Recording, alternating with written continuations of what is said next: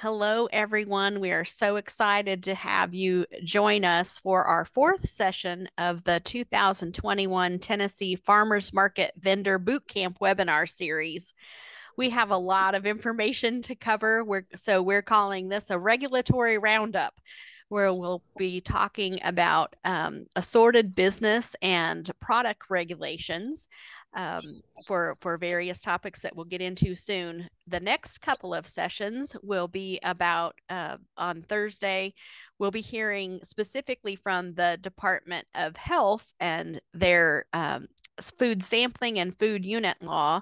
And then we will be hearing about food manufacturing regulations for the Tennessee Food Freedom Act and other product regulations more in depth, because that covers a lot of folks. But we're going to talk about some various regulations today.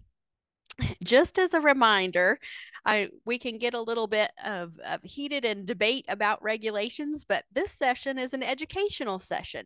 We want you to know what the current regulations are to the best of our knowledge and of how we can answer questions. And this is not a forum to debate whether those are right or wrong, but they are what they are. And so we're going to talk about what they are and what folks are expected to comply with. I am not a regulator, I am an educator.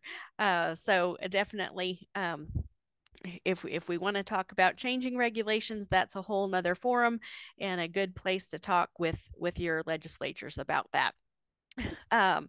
Bethany McNulty is from the Department of Agriculture and is here to talk about pet food and pet treats. So she is very knowledgeable about that topic.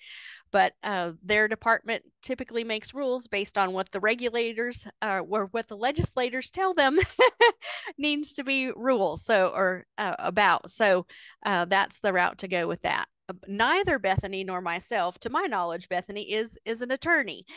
So again, this is for educational and informational purposes, and is not intended to replace the need to consult with regulating agencies or as legal advice. So that's my little disclaimer for today. But we do want to keep you out of hot water, and as risk management, we definitely want you to follow regulations in order to keep your business going in the right direction.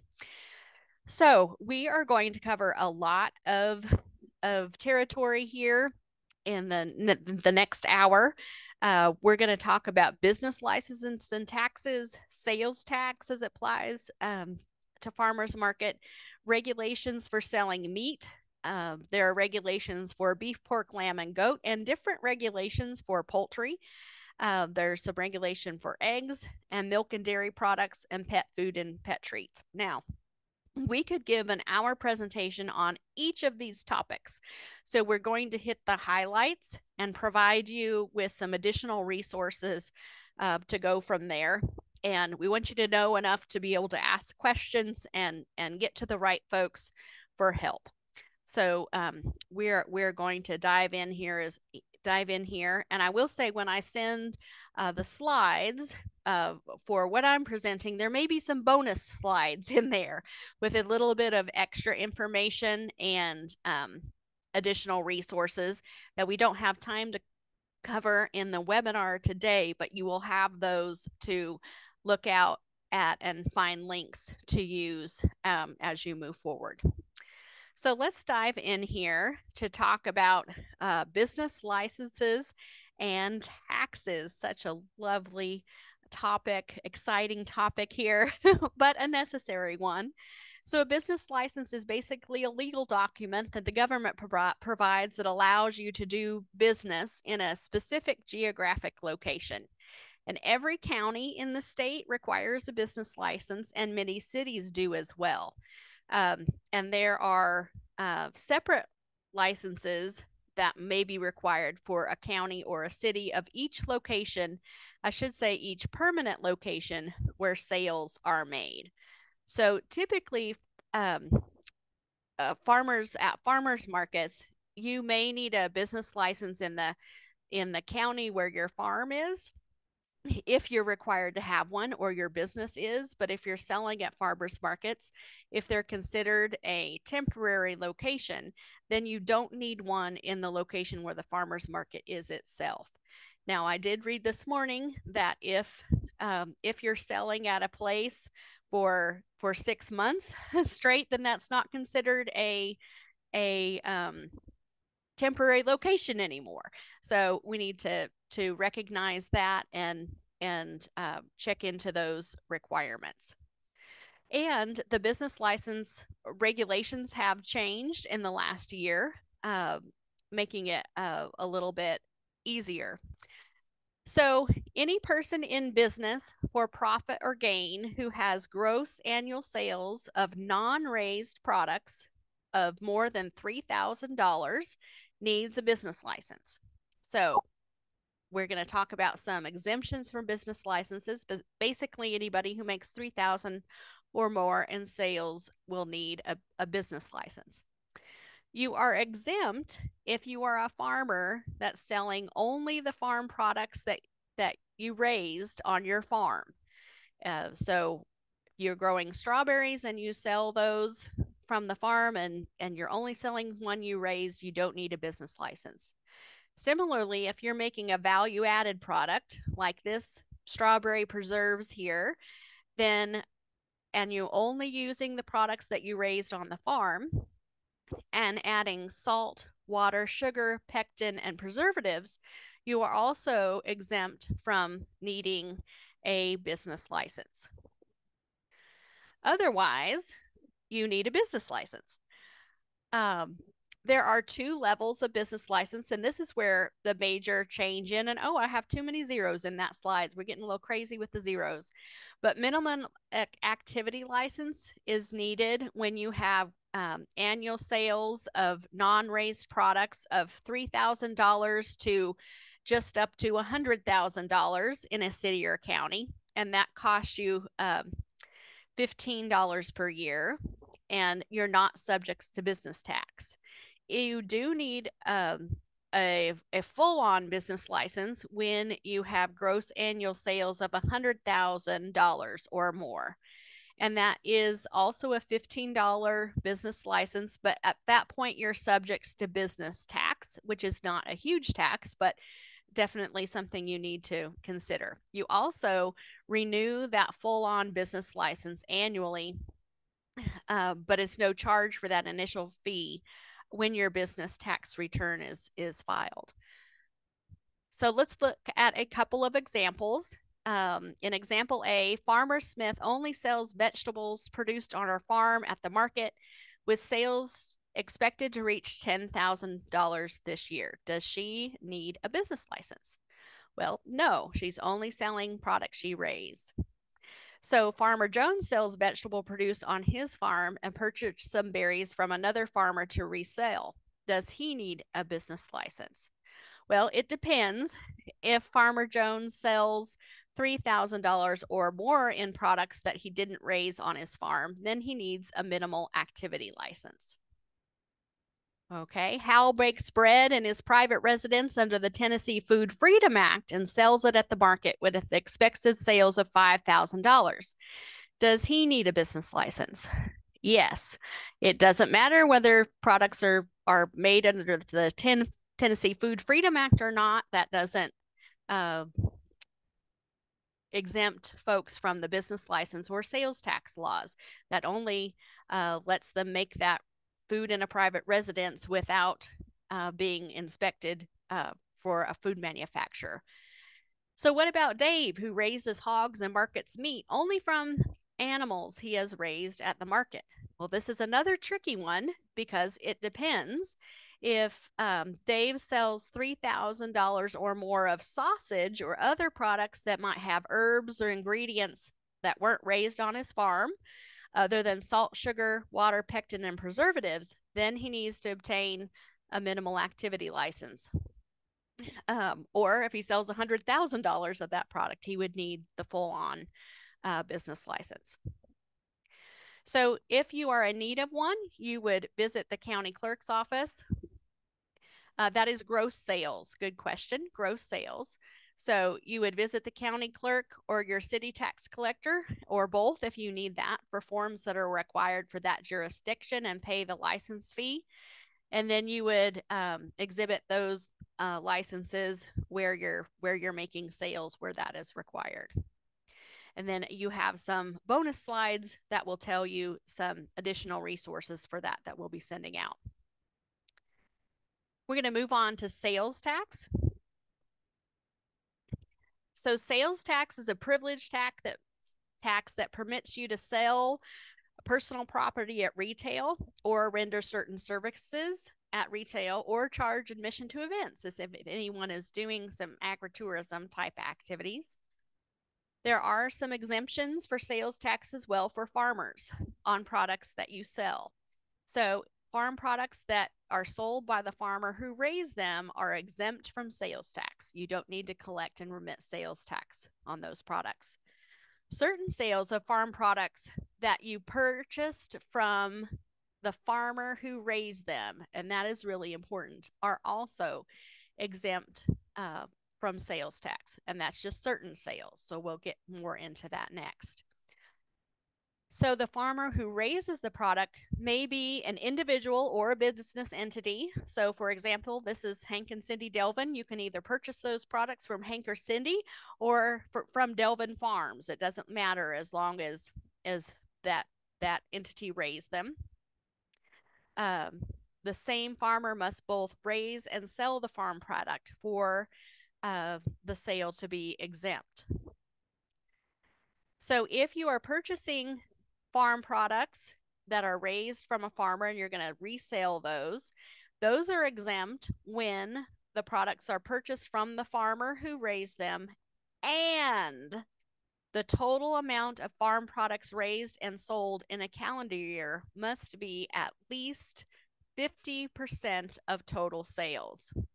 So we're going to look at an example of that. So the farmer who raised them, you bought from the farmer who raised them, and it's limited to less than half of your sales. So do these vendors need to collect or remit sales tax? So in example A, Farmer Smith only sells vegetables produced on our farm at the market, with sales expected to reach $10,000 this year.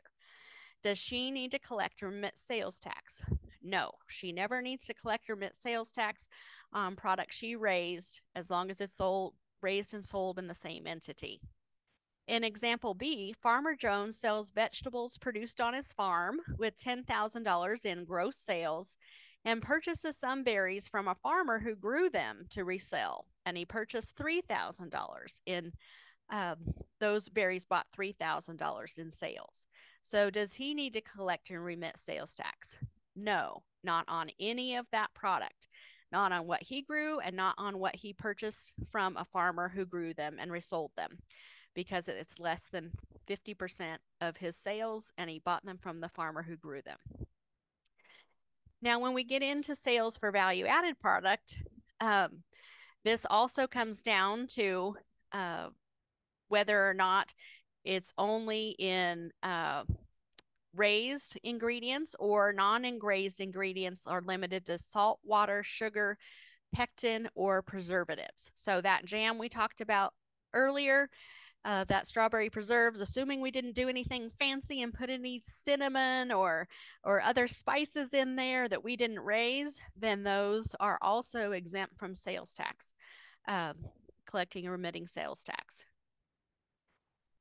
So you may also, we have to make this a little complicated, right? So you may also have total sales up to $4,800 per year of non-raised products, and you do not have to charge sales tax as long as you have paid sales tax to the suppliers if they are required to collect it. So for example, you could sell up to $4,800 of bread you baked at the farmer's market, and you don't have to charge sales tax as long as you have paid sales tax on the ingredients, right? So a couple of questions here. If you plan to only sell $10,000 in sales, but you find at the end of the year you sold 15, can you purchase the upgraded license and not be in trouble? Well, for the business license, You can sell up to $100,000 now. So you would be fine up to $100,000 and be fine with a minimal activity license. Mark, if that's not your question, try again and I'll try again as well. So for value added goat soap that uses essential oils for scent, is sales tax required? Yes. And if you purchase lye or any other ingredients that you did not grow, other than water, sugar, pectin, or preservatives, yes. If you are bottling milk and you add chocolate to it and you sell $4,800 or more in chocolate milk, I don't think we have any cocoa production here, then that would be taxable as well. So anything other than water, sugar, pectin, salt, and preservatives, that would be um, taxable.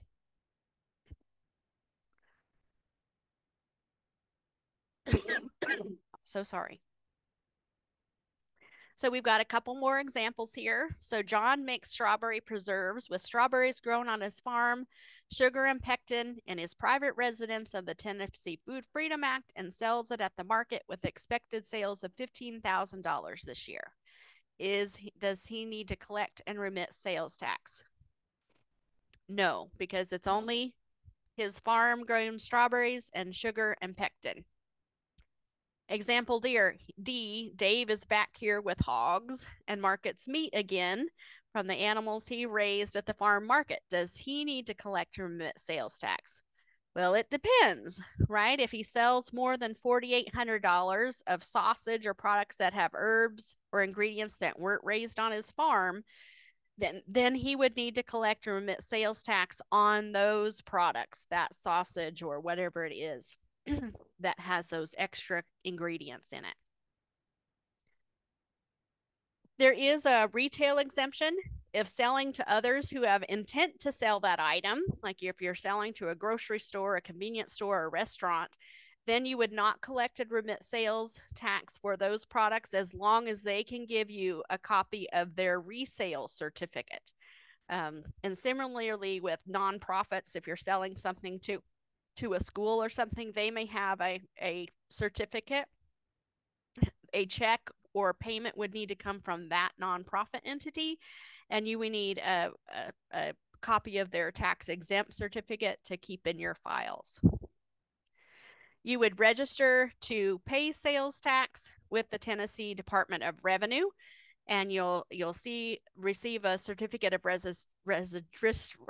registration and a blanket certificate of resale so that you can buy products that you're going to make and sell without paying sales tax when you buy those ingredients, since you're going to resell them.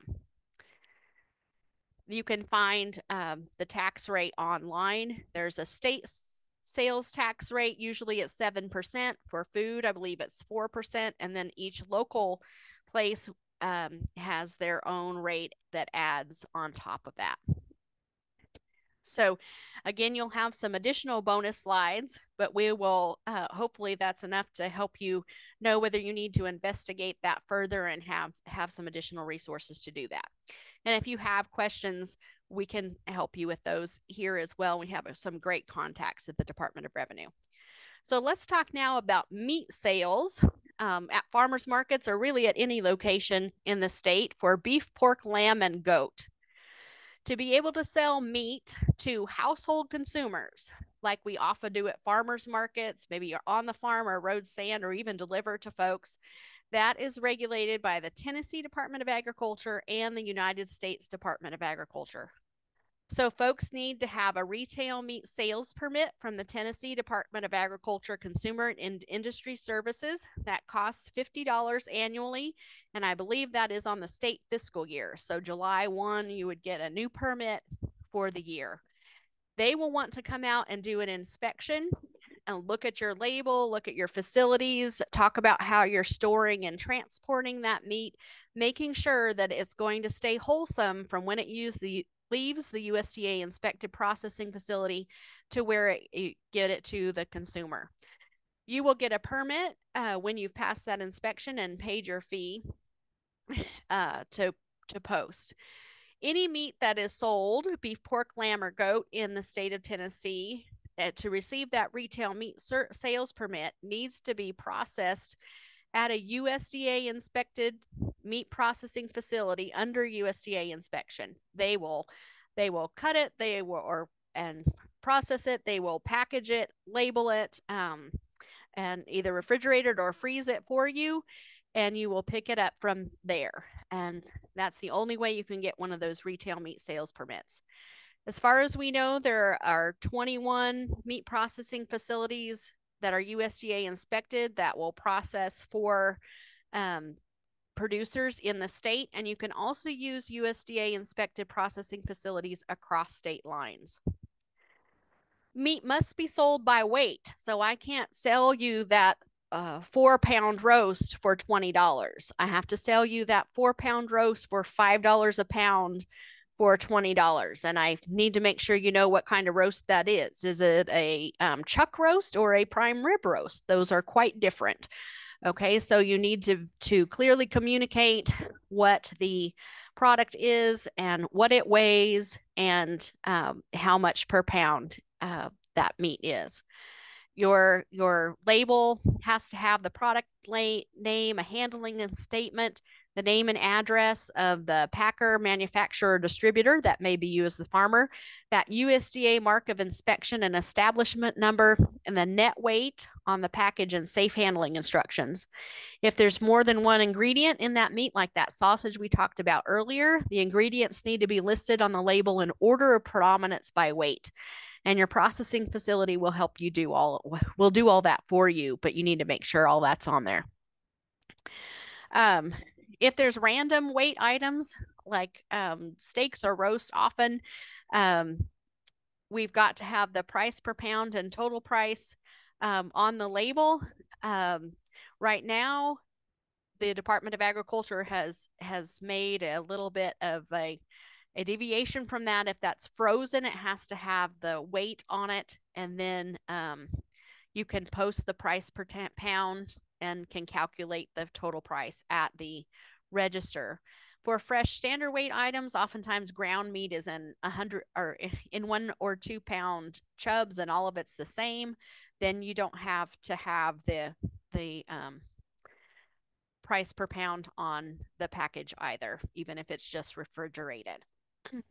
There are some suggestions for additional label components to include a code date or lot number on the label, and hopefully the processor can do this for you as well.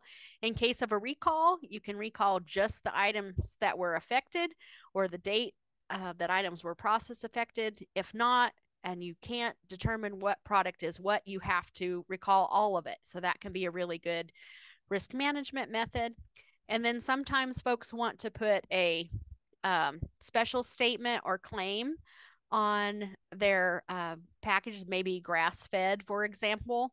That takes some special USDA approval. It's an additional process, so even if it's in the name of your business.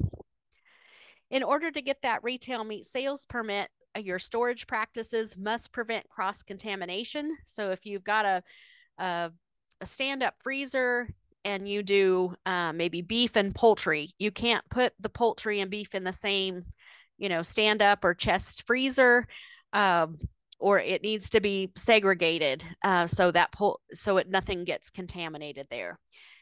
If you have a big walk-in freezer and you put things on separate walls or can separate things somehow, then you're able to do that, but you'd want to talk to your inspector about that. You need to have thermometers in your units to verify temperature. Refrigerated product has to be 41 degrees Fahrenheit or below, and frozen must be hard frozen. No refreezing of product is permitted. So if you're at the farmer's market and something thaws out a little bit, that's your dinner. You can't refreeze it and sell it at that point. Hands and outer clothing of anybody handling meat has to be clean. You can transport meat in coolers. We don't put ice in the cooler, that can melt, and you don't want your meat to be sitting in ice, but you can use those frozen gel packs or dry ice. Some people use coolers and an inverter or generator to keep that meat cold. I'm not going to talk about special label claims very much just to save time, but if you're interested in that on your animals, you can on your meat, let me know and we can talk about that as well, and another publication that may be helpful. Okay, we're going to talk briefly about meat and poultry. And I am going to say this is probably the topic that I know least about. Um, we we typically have other people in the center who cover this topic, and they have retired or left us. So I'm going to do my best here. If you are doing poultry like chicken or duck, for example, um, you there are several options. So the first option is to take those to a USDA inspected processor or put in a USDA inspected facility where and at those an inspector is there bird by bird to inspect the harvest of that. There is one of those in Tennessee, and there are some in Kentucky that I know folks have used. So just like those birds are harvested, processed, packaged, and labeled at a USDA inspected slaughter facility, you would get a retail meat sales permit from the Tennessee Department of Agriculture, similar to the meat we just talked about. And you would maintain the wholesomeness and temperature of that through handling, transport, and storage. And those would have a USDA stamp on the label. One benefit of this is you can sell that product across state lines. There are several benefits of this, but that is certainly one of them. There is an option, excuse me, for on-farm processing of your own poultry under a USDA exemption. So, but exemption may not mean what do you think it does. There is an allowance that you can process your own birds. That's limited based on whether you're processing your own birds or if you're processing for other folks. The number of birds gets you into different categories. Different categories allows you to market to different market channels, whether direct to consumers, a retail store, hotel, restaurant, or institution. And these are limited to sales only within Tennessee. You cannot sell birds processed on your farm under the exemption out of state. So what does this exemption mean? The exemption means that there's no USDA or Tennessee Department of Agriculture inspector on your property watching the bird by bird processing. There's no application, no inspection or license required to begin. You do have to process under sanitary conditions, the same procedures that another processing facility would do to produce sound, clean poultry products that are fit for human consumption. Now, USDA or TDA may inspect your processor facility at any time. They have the right to come and make sure you're doing those sanitary conditions and procedures. For this, the Tennessee Department of Agriculture will not issue a retail meat sales permit. And sometimes farmers markets may require that. The Department of Agriculture may write a letter and say, they're processing under an exemption and we don't issue permits for that. So it's not possible for them to get one. And at that point, then the farmers market or whatever market channel would determine whether those products would be allowed for sale there. There are requirements for labels for that on-farm processing under the USDA inspection. The processor's name and address. It has to have this statement exempt PL 90-492. That shows that they're being processed under that exemption. Safe handling instructions, and again, that lot number or code date is recommended. These cannot include a USDA stamp because they are not USDA inspected. There are some more details in a publication that my former coworker who has retired, Hal Pepper, put together on our website. I've lost the chat box, but we're good. Okay. So let's move on to egg sales. This is one that we get quite a few questions about, and the rules for these have changed in the last few years. So there used to be a Tennessee egg law that applied to producers of small flocks, but that was repealed in July of 2020. So Tennessee doesn't have any specific egg sales regulations. So producers must follow the federal regulations for eggs. The caveat there is I guess it's not a regulation on the producers, but for a potential customer of you all, if retail food stores are permitted by the Tennessee Department of Agriculture in order to have their store and sell food. And those retail food stores do have requirements for the products that they sell. And so that comes into play in a minute. Also, with some of these regulations, eggs in particular, but others, maybe for milk and maybe even the poultry that we talked about, there are some shalls versus shoulds, okay, or some possible shoulds to consider. So, shall are the rules and regulations. Okay, what does the law tell you you shall do in order to be compliant and produce products legally?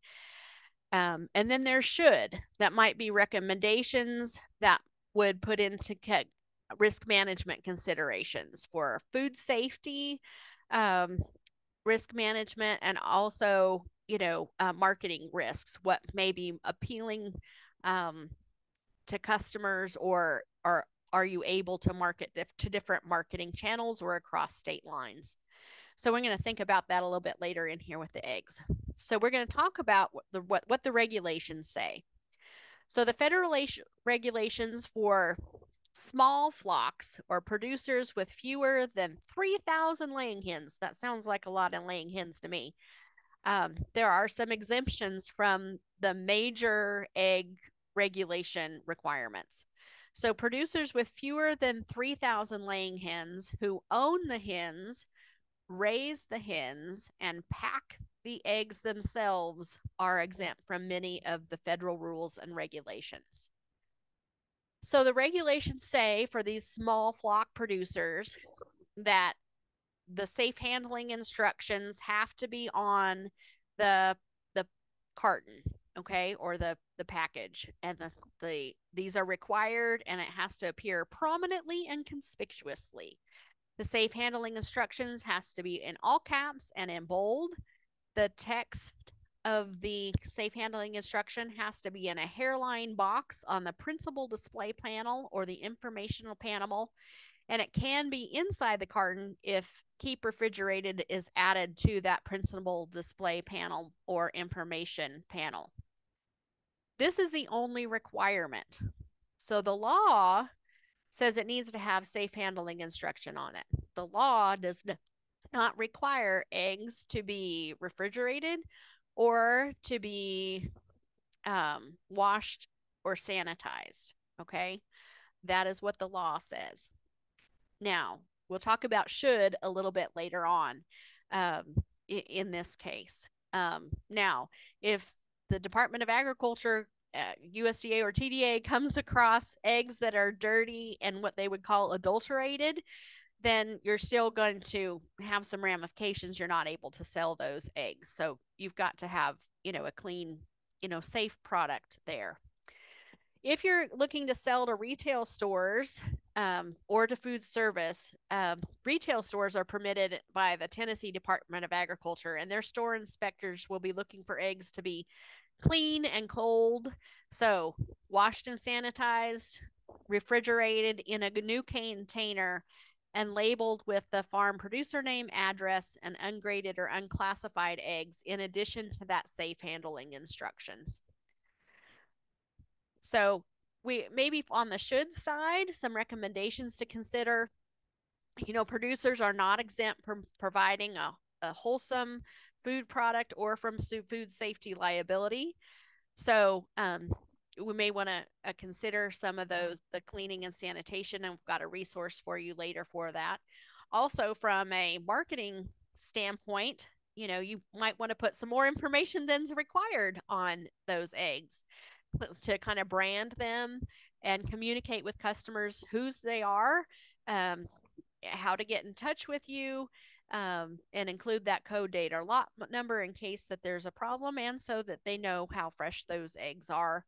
Um, and then this publication includes some suggested practices for washing and sanitizing the eggs that I would like for you to consider. All right. We are breezing through these. I'm going to try to check that chat box one more time. I think we're doing okay there. And we're going to talk about milk and dairy products. So when we're marketing milk or dairy products that are edible dairy products, those must be properly packaged, those produced, packaged, and labeled in a licensed food manufacturing facility. It also has to be properly transported and stored to maintain the wholesomeness of that product. So all the temperature, cleanliness, etc., that go along with doing that. Currently, in the state of Tennessee, it is illegal for any person to produce, manufacture, process, package, transport, sell, offer for sale, trade, or barter for raw milk or raw milk products. There are a couple of exceptions for this. There are some regulations for allowing for the owner's personal consumption or use, and for raw milk butter. So we'll talk a little bit about that. So that personal consumption or use is for an independent or partial owner of a hoofed mammal can use that milk from that mammal for their own personal consumption or other personal use. So there's a lot in that statement, and all of the aspects of that have to be met. So personal consumption or use of raw milk. If it is from a hoofed mammal, you have ownership of the animal that produced the milk, and that might mean I own my own cow and I'm going to milk that cow and I'm going to drink it, or I might own 50% interest in a cow and I get 50% of the milk from that cow and I use it that way, or in a herd share arrangement. It has to be for personal consumption or other use. I can't sell it, I can't trade it, I can't barter it for others. Okay. Under this personal consumption or use, there is no testing, inspection, regulation, or license out there. Again, it is limited to personal use of the owner. You can't sell it, offer for trade, or barter across state lines, even if that state across state lines allows raw milk. You can't take it out of the state of Tennessee and do those things. This is a big one that I'm not sure folks realize as well. This applies only to unfinished product. So milk, raw milk. If I own a cow and I sell an interest in that cow or interest in my herd with somebody else, that herd share only extends to milk. I cannot make any other product out of that milk. I can't make cheese. I can't make yogurt. I can't make anything and include that as part of a herd share. And I think quite a bit of that may be going on. But that is the latest application of that rule that I have heard. There is also an exemption in the law related to raw milk butter. And this allows for the retail sale of unpasteurized raw butter if all of these following requirements are met. So it's produced in a separate facility from pasteurized products. It's only sold within the state of Tennessee. And it's produced by someone who already has a licensed dairy plant by the Tennessee Department of Agriculture. So if I don't have a milk processing facility on my farm already that's licensed as a dairy plant, I can't just make raw milk butter and sell it under this exemption. This is for people who already have a dairy plant and they produce this raw milk butter in another separate facility. And of course, it's subject to the requirements of the Tennessee Food, Drug, and Cosmetic Act. And again, none of this can be adulterated or we shouldn't be selling it. Now, this is a very high level overview of this topic as well. But fortunately, there was an entire hour devoted to Milk at the Market last year at the Farmers Market Vendor Boot Camp. And if you are interested more in that topic, then you can check out this tiny link and watch that whole entire hour. And I'm glad to see that we have some milk soaps and lotions products. We're working on some things at the center for resources for that we hope to have available in the next few months. There is the Food and Dairy Regulation, Consumer and Industry Services Division wanted me to share this phone number. Some of them wanted to be on today, but we just couldn't get the information, the time to work out. And so, you're welcome to call and visit them more about these as well. Brittany, you are brilliant because you are asking a question that is the perfect segue to our next topic. And thankfully, you'll get to talk to an expert on this topic and someone other than me about that. So, what about selling raw milk labeled as pet milk? I see that where I live all the time. And interestingly, Bethany McAnally, Bethany, I'm going to stop sharing and let you load that, works with the Tennessee Department of Agriculture in their feed and input, and I may have butchered that, Bethany. It's okay. Section, and she'll tell us all about that. But we can't do that without following some rules. There are rules for selling pet food and pet treats, and I'm really excited that Bethany is going here in order to share that with us. Thank you, Megan. Again, I am Bethany McAnulty. I'm really excited that we get to do this because I get calls daily from people who are trying to get in a farmer's market, and the farmer's market has told them they need a commercial feed license. So just to get it expedited a little bit quicker, we try to inform everybody beforehand. So this is a great avenue for that. Anyways, so first, I'm going to talk about the licensing of pet food. Any any animal feed does fall under the commercial feed law. So our pet food and pet treats fall under that law. That law says that any person who manufactures, distributes, or guarantees commercial feed in Tennessee must obtain a commercial feed license from our department for each location where the feed is being distributed. And it must be filed an annual statement of tonnage. These licenses are renewed annually from July 1 to June 30th. On those licenses is where you would report tonnage. The cost of the license is $50 unless you sell over 350 tons, and then it's based off of your tonnage sold. Most of the farmer market sales that we see stick with that $50 though. Tennessee is one of the rare states that does not make you register the individual products. So any recipe you have, you can sell under that license as long as the manufacturer name is licensed. We have a couple of people who like to sell cat treats and dog treats, and they want them under different different manufacturer names, in which case you would have to get 2 different licenses for that.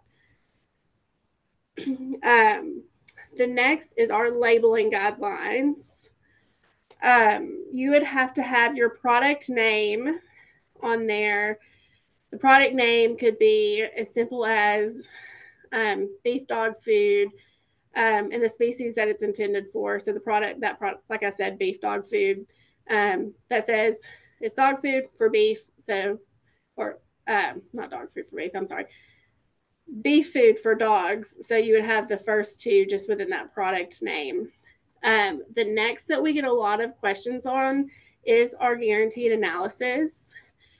You must put these 4 RMS, your crude protein, crude fat, crude fiber, and your moisture. It's recommended that it be sent to a lab to get the percentages. However, it's not a requirement. I'm sorry. There we go. It's not a requirement. If you can come up with these guarantees yourself, then you can put them on there. It just is a more accurate guarantee if you get it lab tested. Next is our ingredient list, and they are listed by in descending order. So whatever ingredient has the most, you would be the first, and so on and so forth.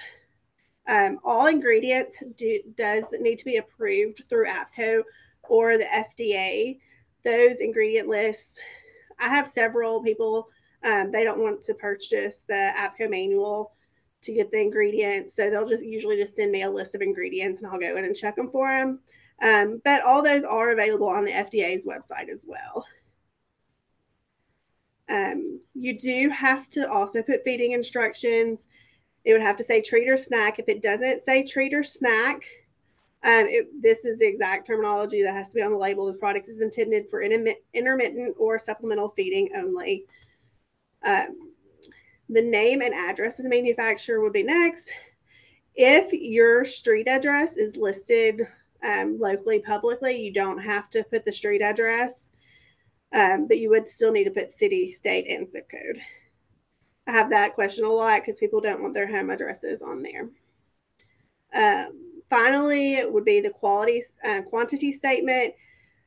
A lot of times with pet treats, if you do, one treat in the bag or however many treats, that is enough for us. So I think Brittany asked the question about pet milk. There are 2 additional requirements that are included for raw milk. You have to put the species in which the milk was obtained, so raw cow, raw goat, and you also must put on there warning not for human consumption.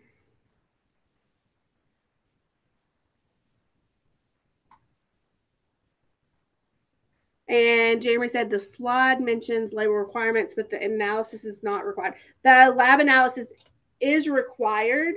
It's just not required to come, or the analysis is required on the label. It's just not required to come from a lab. So if you're using oats, peanut butter, and bananas, if you can come up with all of those, do the math, and figure out your own guaranteed analysis, that's acceptable. However, you would be subject to violation if that analysis is not correct. So the safest bet is to go through the lab. It's just not a requirement to go through a lab.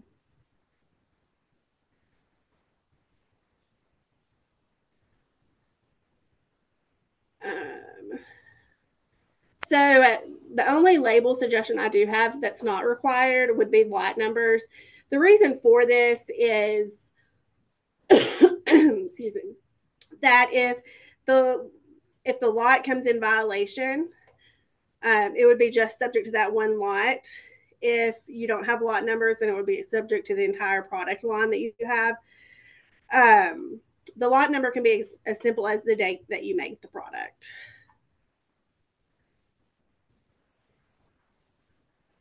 So I think I had another question. Oh, no. So if you are at the farmer's market, you may see an inspector come up and they may ask to take your product. That would be just for them to bring back to our lab and to test that guaranteed analysis. Our lab would test for protein, fiber, mycotoxins, contaminants, micro minerals, or moisture content, depending on what the product is versus if it was a pet food or a pet treat. And as you can see, pet treats, we usually just do protein and mycotoxins. If our lab finds it to be out of compliance, a stop sale would be issued. Typically what happens is our inspector would contact the manufacturer, which would be you, and then we would figure out if it were something like salmonella, the product would have to be disposed of. But if it was something as simple as your protein was 12 and it should have been 11, we can do a label change. So some of those are simple and some of them are a little more difficult and costly. Um, so that is about all I have. If you scan this QR code, it will bring up all of our regulations and how to apply for a commercial feed license. It's an online form. That online form is linked in here. And this is my information. If you have any other questions, you can contact me as well.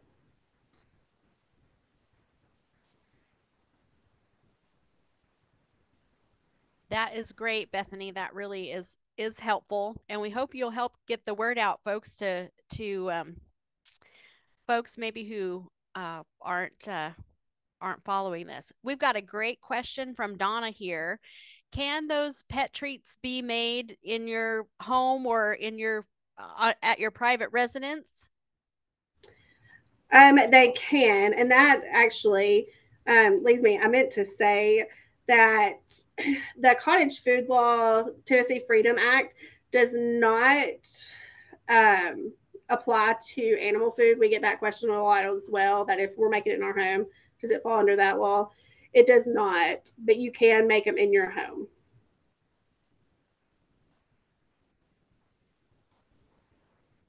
That was a great question.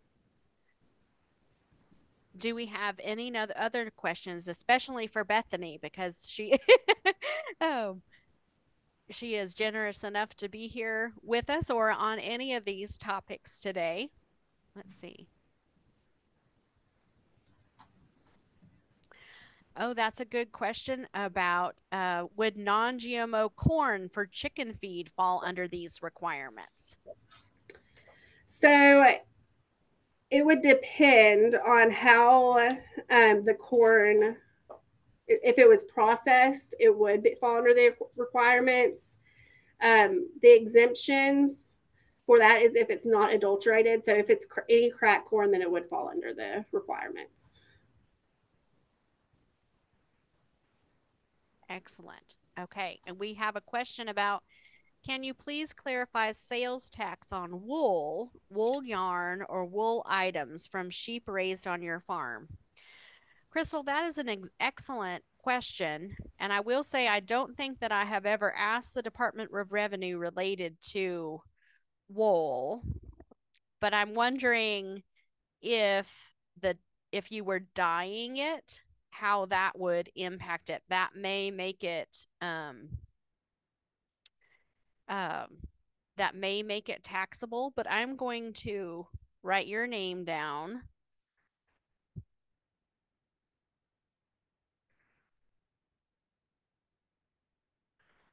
Wool items. Um, and see if I can get some clarification because that is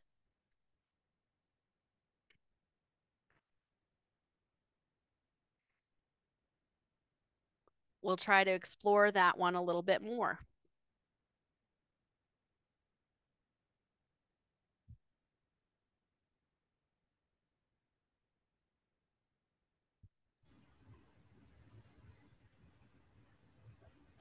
So Jeremiah, you were asking similarly about rabbit pelts. Do you do anything to rabbit pelts? Yeah, rabbit pellets, and I see somebody also asked about bird feeders made for both of those. You would have to be licensed since it's being consumed by the animal. And for licensing purposes, cracked corn would be considered as processing in this situation. I saw that question too come up a second ago. Great. Susan, are you asking about sales tax for the bird feeders, or are you asking about um, the pet food and treats?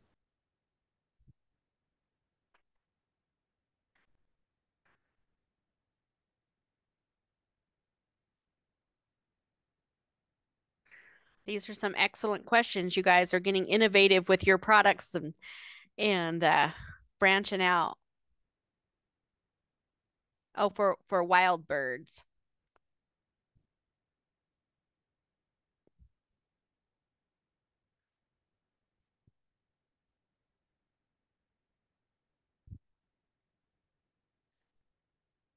So from a sales tax, I guess is the food, are you raising all of that? If not, if you're buying anything to go in it, um that's probably sales taxable.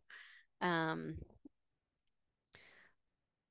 but Bethany, I don't is wild bird feed Yeah, bird. it's still considered a commercial feed Okay, product. I didn't include it in pet food because I feel like most of the farmers markets are pet food related. But sure. um, anything made to be distributed to animals are So even considered like under squirrel commercial feed. corn or that sort of thing. Yeah. Okay, great.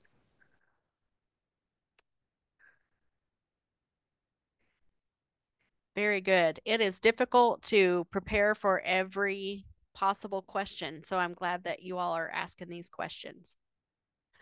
Well, we will let's see.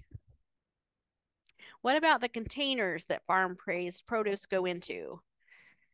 My understanding was that any container is taxable unless you give it away with food.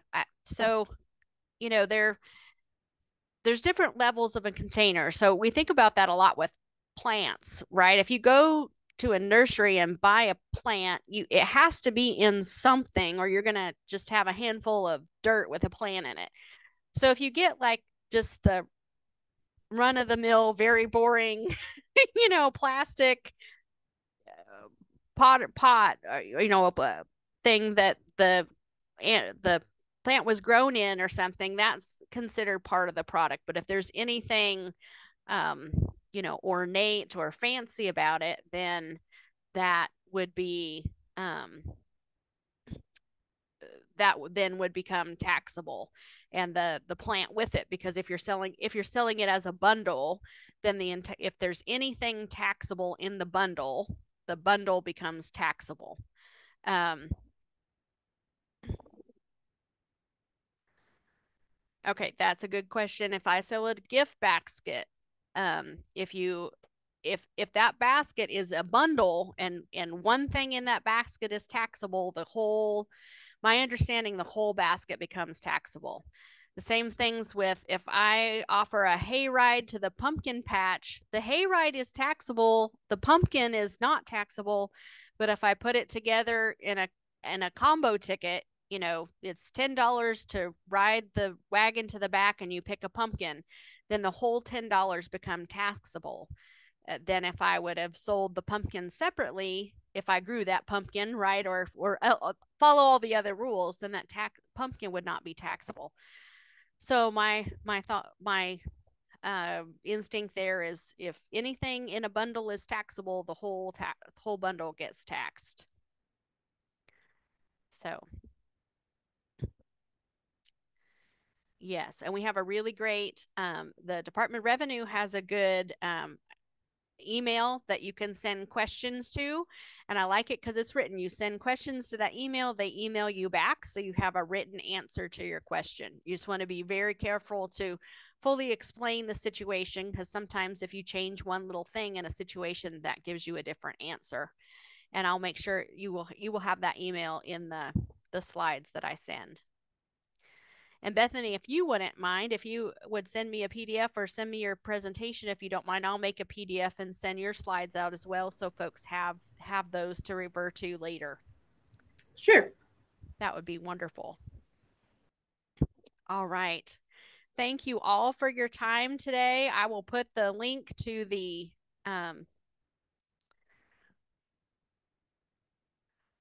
evaluation form and attendance form for TAEP in the chat box. And I will send out a reminder with the link to the YouTube where the recordings are, and some other information for you all. And I look forward to seeing you on Thursday. And I'll give a preemptive thank you to Elena Boyd in my office, who will be kind of moderating and running that session for me on Thursday. Unless something changes, I appreciate her doing that. But we'll have Lori Lemaster with the Tennessee Department of Health to talk about some of their regulations that affect farmers market vendors. So bring your questions there as well. Thank you, Bethany. Once again, I really appreciate your time today to share your information, and I think it's always wonderful for me and others to see there's a person up in Nashville that is trying to make things work for folks and helpful, and it makes things a little bit less scary when you know there's a human on the other end. So appreciate you being with us today.